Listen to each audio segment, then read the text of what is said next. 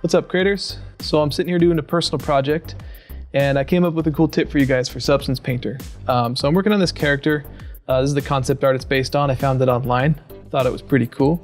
So I'm sitting here just grabbing some of these default metal materials that Substance comes with, and I'm just kind of bored of them, you know? So I'm going to show you guys how to make your own smart material. So my goal is to make a metal with scratched edges, with rust spots, and some dirt and grunge.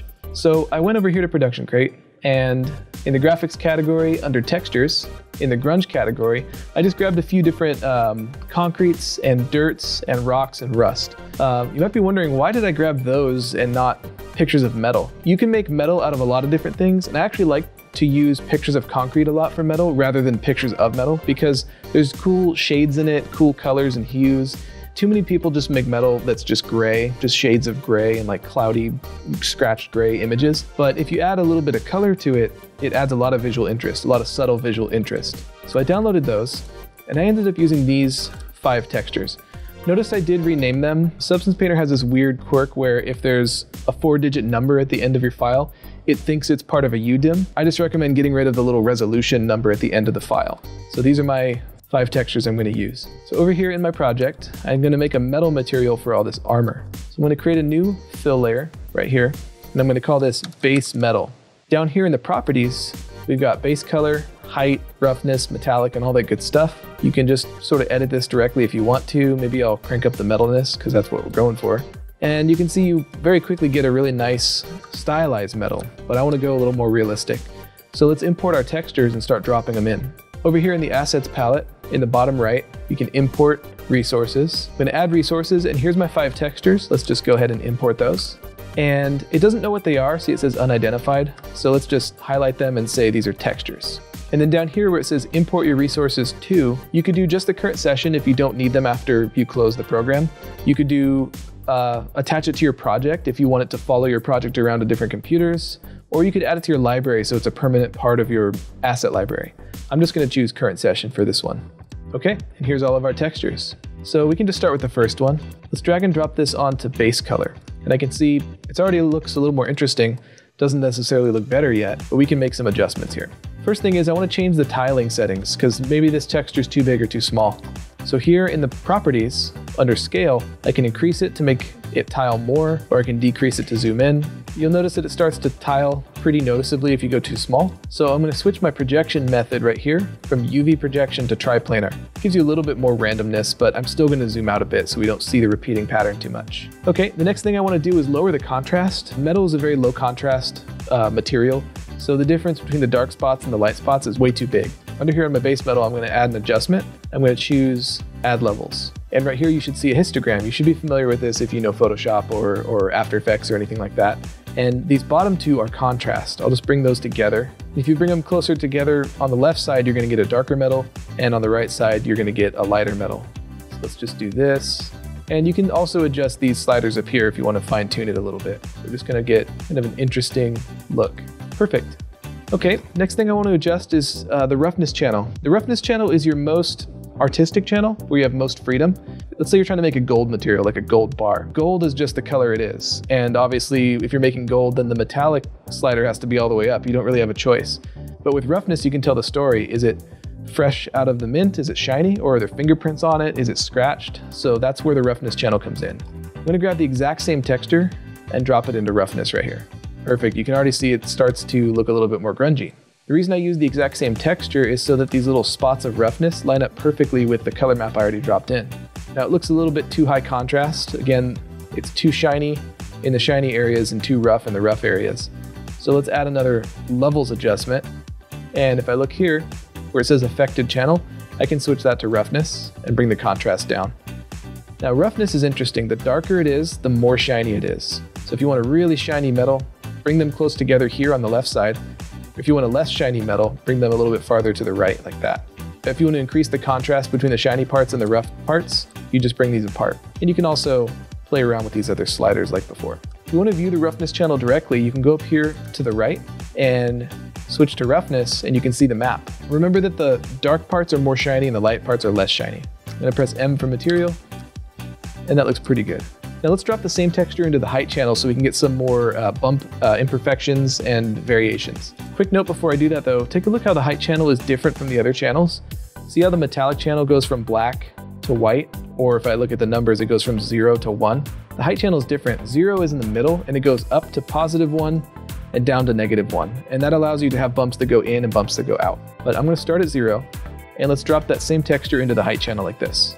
Now it looks crazy, it looks like mud. That's because the contrast between the deepest parts and the highest parts is way too high. So just like with the roughness, we want to bring the contrast together. We want to bring the highest and the lowest points as close together as possible, and we want to keep them near the 0 range, so near black. So I'm going to add a levels adjustment and switch it to the height channel right there. And I'm going to bring this way down almost to 0, so that these two numbers are very close to 0. You can already see it looks pretty cool.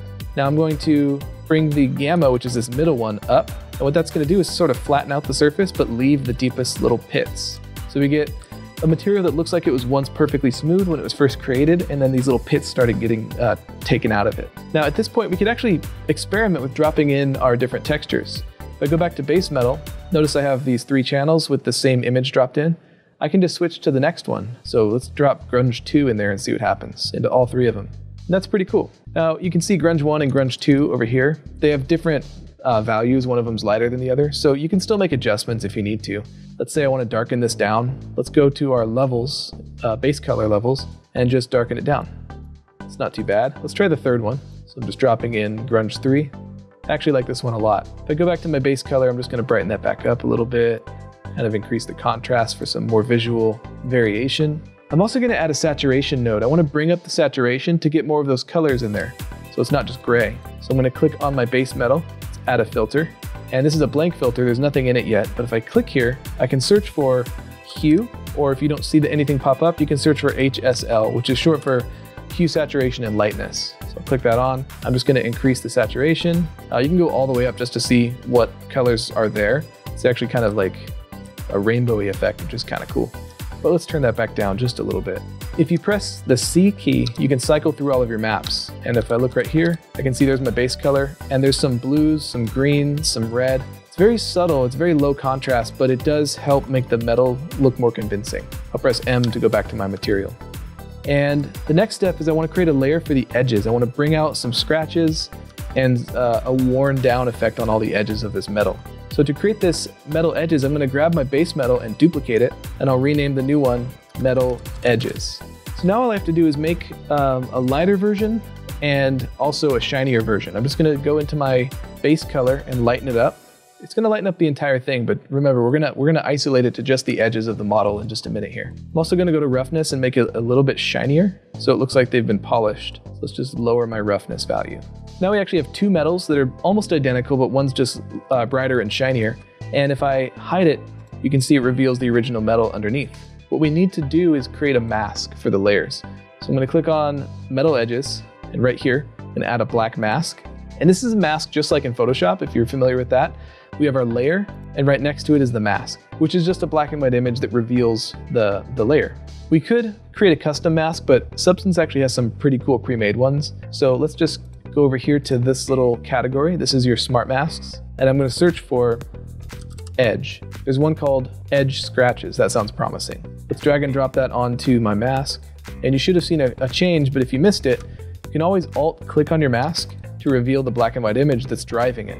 Let's make some adjustments here. What I want to do is get rid of some of these scratches. I think there's too many in the middle of the plate, but I want to reveal the edges of each object. So if I click on my mask and then click here on metal edgeware, this is called a generator. It's what's creating the image. I can increase the wear level. You can see the difference it makes. I can also adjust maybe the grunge amount. Let's turn that down. And now it's focusing more on the edges, which is what I'm looking for. So let's increase the wear level, but also increase the contrast to sort of tighten it up and keep it towards the edges. We're creating a very stylized effect here. If I press M for material, I can see the result, hopefully. You can also press C to cycle through your maps, and we can see the color. It's a little bit lighter around the edges. If I keep pressing C, here's the roughness. You can see it's darker on the edges, which means it's shinier. Press M for material. All right, so we got our edges done. Let's do rust and then dirt, and then we're all finished. So I'm going to create a new fill layer above my metal edges, call it rust. And I'm going to go back to my textures here. You can actually search for whatever you named your texture. I named mine PCrate Grunge. So I'll just search for PCrate, and it comes right back up. So this is a fairly good looking rust material. It's maybe a little too yellow. I want to adjust it to be more red, but it's basically what I'm looking for. So let's drop this into the color, and you can see it's not quite right yet. We got to make some changes. Let's increase the scale so it's smaller. Let's also switch to triplanar projection, just like we did on the metal. And before I do anything else, I'm going to adjust the color, make it more red like rust. If I click on the rust layer and add a filter, and then click here in the filter category, I'm going to search for gradient. Gradient's cool. It makes the image black and white, and we can remap it to whatever colors we want. So the darkest colors, let's choose a nice dark red. The mid-tones, let's choose a little bit lighter red, maybe kind of orangey. And then the highlights, I'm going to do another shade of orange. Don't worry that it looks shiny at this point. We're going to make some changes. So just choose a nice 2 or 3 different nice rust colors. Back to our layer. Now rust is very not shiny. It's very rough. So I'm going to crank the roughness almost all the way up to 1. If we want to add some dimension to the rust, we can plug it into the height channel as well. But notice it gets a little too crazy, so we're going to bring the contrast back together. So on this rust layer, I'm going to add a levels, switch to height, and then bring the contrast together near 0. We want just a little bit of bump on there. I think I'm going to crank up the scale as well, just to make the chunks even a little smaller. Pretty good. Don't worry if you see too much tiling pattern, because we're going to hide most of this rust. So if you start to see like a grid pattern, it's not a big deal. Pretty nice looking rust. Let's add a mask to it. So I'm going to add a black mask, just like before. I'm going to go to my smart materials, and they have a really good rust mask here. If I just search for rust, there's one called rust drips. So I'll drop that onto my rust mask, and you can see it actually looks pretty good right out of the box. I might leave it how it is, but let me show you how to adjust it if you want to adjust it. Click on your generator, just like before, and there's a bunch of sliders here for drips and spreading. So if I turn down the spreading, you can see what happens. So there's these little rust spots, and they drip downward, and then they can spread out from there. So I can adjust all that stuff. I can adjust the drip intensity, and that will make it sort of go back up. I can adjust the smoothness, and then the spread outward. So I don't want to go too crazy with this. I just want a few little rusty spots. Okay, last step is I'm going to add some dirt. So dirt goes on top of rust because it usually gets on the surface last, right? Let's actually duplicate the rust layer and just turn it brown so it's more dirt-like. So I'm going to grab my rust layer, Control D, I'll name it dirt. If I click on the layer, then go into my gradient from before, I can adjust these colors to be more brown, maybe a little less saturated. And now we just have to change the mask out so it's not dripping like the rust. So if I click on the dirt mask right here, here's the generator, just press this little X, that'll get rid of it. And now I can search my smart masks for dirt. So the one that I like is called Dirt Leak. I'm gonna drag and drop that onto my dirt mask. And you can see what it did is it sort of crowded around the base of all this stuff, which is really cool. This is why we call it a smart material, because it respects the actual geometry of your object. You don't have to decide by hand where to paint it if you don't want to. So if I alt-click, you can see that's where the dirt is accumulating, sort of in the deep recesses, around the base of things, because they get touched less, which is really cool. So that's it, that's the material, but now how do we make it into a smart material that we can reuse on the rest of the model? It's really simple. I'm gonna add a folder, this little folder right here, and I'll call this Boar Armor, because my character's a boar. You can call it whatever you want. And I'll grab my 4 layers here and drop them into the Boar Armor folder. You can see right there I have a folder, and all that stuff we did is inside of it. I can right click on the folder and go create smart material. So if you go into your smart materials library, you should see the boar material or whatever it is that you created, and you can actually just drag and drop this onto the other pieces right here. Be sure to like this video to make it load faster. And what's really cool is you'll notice that it will respect the new geometry. So if I, for example, press C for color and cycle through my maps, you can see that it's picking out the edges of this object. So it's not based on the object that you created. All the dirt is landing in the deep recesses of this object now. If I scroll down to here, you can see that these edges are now standing out. So it's a really, really powerful technique. You can just create the material once and then use it all over the place. So hopefully that saves you guys a bunch of time. Hopefully that makes your projects stand out from the crowd, so you're not just using the same materials that everyone else is using. Whatever you create with this technique, be sure to show us on Instagram by tagging us there, post it on Discord, post it in the comments, and whatever you make it awesome.